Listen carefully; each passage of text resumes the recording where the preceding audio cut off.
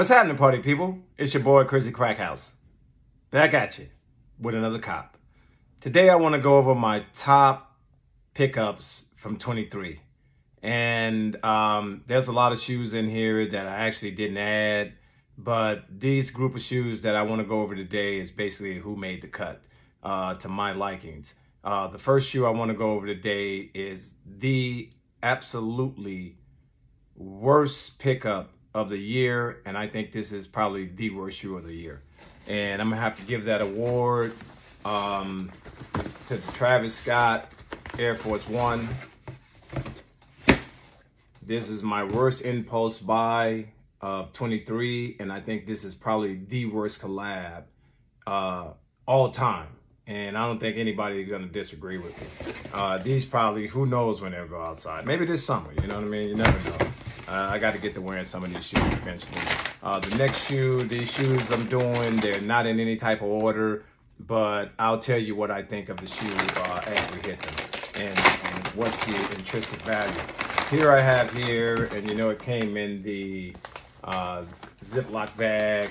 And the shoe I have up here, it would be the Fear of God. Absolutely. I think this shoe 100% blew me away. The quality of this shoe, I had them on. The fit of them, will they stretch a little bit as you wear them? In my personal opinion, this is going to be a lifestyle shoe for me.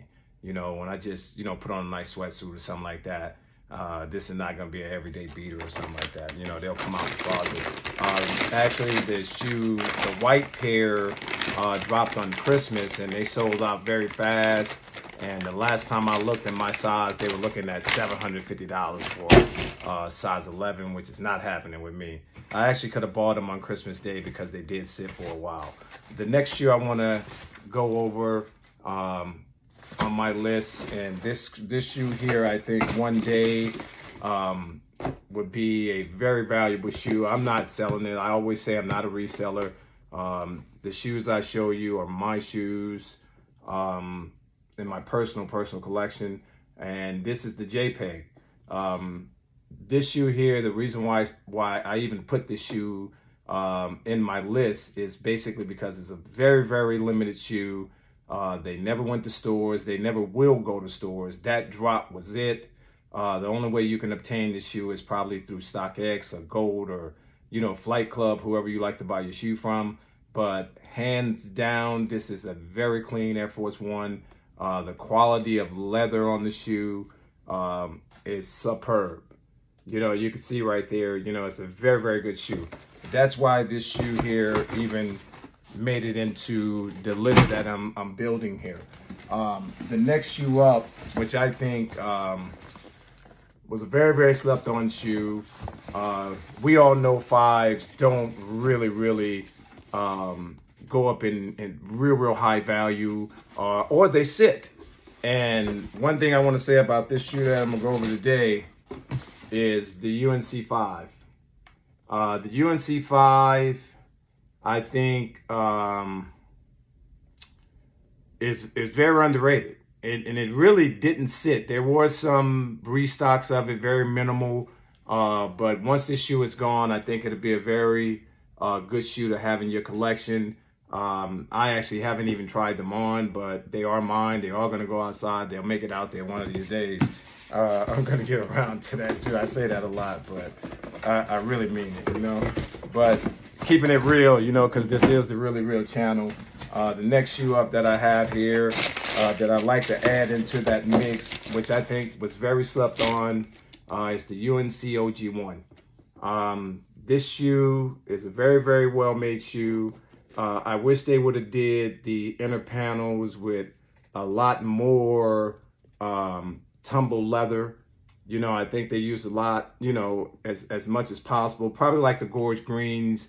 They have a beautiful, beautiful tumble leather on the inbox. But hands down, you can look at all the vlogs and all the guys when they go to the mall. Hey, this shoe sitting, that shoe sitting. This shoe is really not sitting, not in big sizes. It restocked a lot of times in GS sizes, but as far as men, if you go from an 8.5 and up, you could not actually get the shoe. The shoe was actually You probably can't even get it now unless you go on StockX or Gold or buy it in the aftermarket. And I've never seen it really sitting on shelves. The next shoe I'm gonna go over that I added to the mix, this is a number 2. The reason why I picked this shoe, undue to the price. You know, this shoe was probably $225. I think I went to one of the skate shops. They were doing a huge 50% discount. I think I got them for like $125. But you know, and I actually took an L on this shoe when it dropped, a couple of L's. But you know, this is the responsibility too. And I added it because it's a very beautiful shoe. Right now, Snipes is one of the only stores that actually got a variety of sizes in it, but you're paying retail. So with Snipes, you're probably going to be out the door $245, $240. Unless you go into Snipes and they have them in there and you pick them up. I saw them restock them fully yesterday. But the construction of this shoe and the material on this shoe is crazy. These have been outside. I did wear them. You know, I think I wore them 4th of July or something like that. It might have been 4th of July. But I did wear them. It's a very good shoe. This is probably, in my best opinion, I think this is the two low of the year, of 23. I don't think it's a 2. The only 2, and we're going to go over that one too, is probably the closest tie to it as far as a 2 low.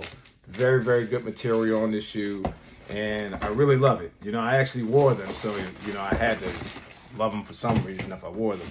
But I love all my shoes. But this shoe here is the shoe that I was just talking about, and this is the UNC 2.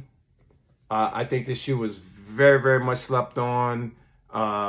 I think there's not a lot of people who love 2s, but next year they'll love 2s, if you know what I'm saying. But this shoe is still sitting. If you go on undefeated.com, they have a variety of sizes still left in stock, and it's on sale. I think it'd be a very good pickup. You know, I haven't, of course, tried them on or nothing, but I know my size, and you know what I mean. But they haven't been outside, and they'll get there. But I think that a lot of people slept on this shoe, and if you wanted this shoe or you had it on your mind, now's the time to just grab it since it's on sale, and you know, you can put it up. This is going to be a nice shoe to pop out in the summertime. This shoe here, this is my Bayou, and I've been getting Bayou for a long time. And the thing with Bayou is Bayou used to be so great because when they gave it to you in EA, nobody else has it. Now it just sits around. You can just go on there and do whatever you want to do. But at that time, they had the best quality shoes you can ever buy. My last Bayou pickup, I made these Syracuses. They have been outside. I have wore them. You know, you get your personal name on the back of them. And I did do a review on these as well. So this is a very good shoe. And if you can see the leather that this shoe is made of, you know, this is like, if you're going to buy a Dunk, and I see people buy Dunks all the time, your best out is to go and buy you and create your own shoe. Because the synthetic leather that you buy in these regular Dunks, you're going to get premium leather when you do buy you. You may pay a little bit more. You might pay $30 or $40 more, but it's worth it. Because Bayou used to be, when I was originally getting Bayous, they were $130. So, you know, now you're paying like $175 for Bayou. The next shoe I'm going to go over, we're going to do this Soulfly 8. This shoe is an incredible shoe. The quality of leather on it, suede and canvas, and, you know, the different patterns and how they set the shoe up is remarkable. If this was a shoe you're on the fence with, this is a very limited shoe. You know, a lot of people just overlooked it or really didn't care. You know, I bypassed, you know, myself to play off 8s to freaking make that happen. And the next shoe I want to go over with, I think, is a very slept on shoe. And These are the wash black or the wash gray OG ones. I think this is an incredible shoe. They have not been outside, but I think it was very much slept on. They quietly went away. There wasn't a lot of talk about these just sitting around all over the place. But if you were interested in this shoe, or you missed it, or you get an opportunity to get it on a discount, they feel very well. I'm an OG lover. Like I always say, I'm gonna wear them till I drop dead. But at the same time, that's a fact. You know what I mean? It's a very good shoe, and I praise all of those. My sleeper of the year in number 5s is gonna go to this shoe here. This Craft 5, I think, was an incredible shoe. I love how they changed all the reconstruction on it. The shoe changed all over the shoe. These have been outside. I did wear them to an event. And the thing with me is that with this shoe, it's just incredible, man. You know, the feel of it. And I myself, and I don't care who argue with me or whatever, this is the 5 of the year. And this is the only 5 that didn't sit this year. Every single 5 that dropped this year basically sit or is worthless or way under retail. This shoe here did sell out. It's not sitting on shelves and blogs, and I think it's an incredible shoe. I'm very happy to have it, you know, and it's like a lot of my shoes. I picked them based on that, and we all know what this one is.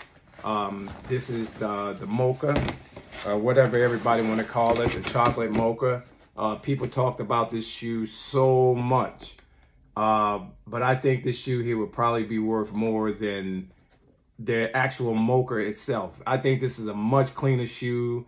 I think this is a much cleaner lifestyle shoe than the mocha because of the white that's in the mocha. This is a brown and chocolate mocha, but you know, the quality of material on them. I did the review on my son's pair when I actually did the review on these. So, you know, this is my pair, but at the end of the day, this is a beautiful shoe. I have not seen them sitting. I've seen GS sizes randomly restocked, but if you was looking to get your hands on this and you were thinking about it, I think that's a very good shoe to have. A lot of people just bypassed it, you know, for one reason or another. I threw these shoes in because these are the Charles Barkley Triple Chocolate. This is an incredible shoe. I've had almost all the Barkleys in my lifetime, and this one here has always been my favorite. And the low top Laker Phoenix Sun color with the straps. It's a shoe that they still haven't re-retroed or re-brought out again. But this shoe here, besides getting into it, is a wonderful shoe to have in your collection. It'll last a long time, you know. And I'm glad that Nike gave me EA on that shoe, and that's how I was able to actually get it. Here we have the shoe that everyone was saying would be the shoe of the year for 23, and I argue with him because you know, the shoe's just starting to go up resale price, resale wise.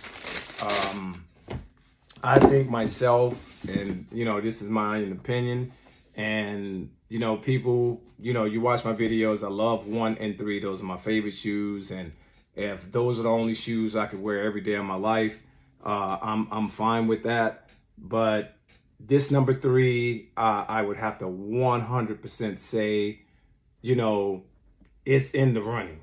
You know, it's well made. Besides my problem with this shoe, they had a lot of quality control issues. Everybody had different patches, different colors, you know, because I think they rushed them. I managed to actually get a good pair of these. You know, I actually got a good pair of them with nothing wrong with them as far as quality control, you know, maybe in the back or whatever, you know, but not shoe of the year. You know, I would get it in the top 5, definitely in the top 5, you know. It would definitely make my top 5. It is actually in my top 5. And the shoe I want to give the drum roll for, and I think it's my number 1 shoe of the year, and it 100% facts, no hands down. You can argue with me, you can do what you want to do, but this shoe right here is number 1, along with the Jarrito. I don't have the Jarrito. I took massive L's on it, but you know, we're gonna go with the SB4. This is my #1 shoe of the year because I have it in my hand and I've wore them. They have been outside, you know, unlike the 3s and the 1s, none of them have been outside, but they are gonna go.